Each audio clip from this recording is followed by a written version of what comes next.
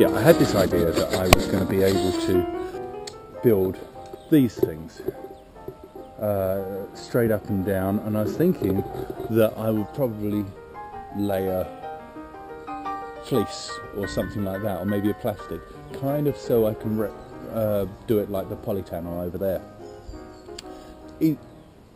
There's a lot of this netting stuff to protect from birds, but quite a lot of the produce that I'm thinking about growing says that it needs to be 15 degrees or more. Anyway, have a look at this. It's just not working. The whole thing that ain't gonna stand up, is it? That's rubbish.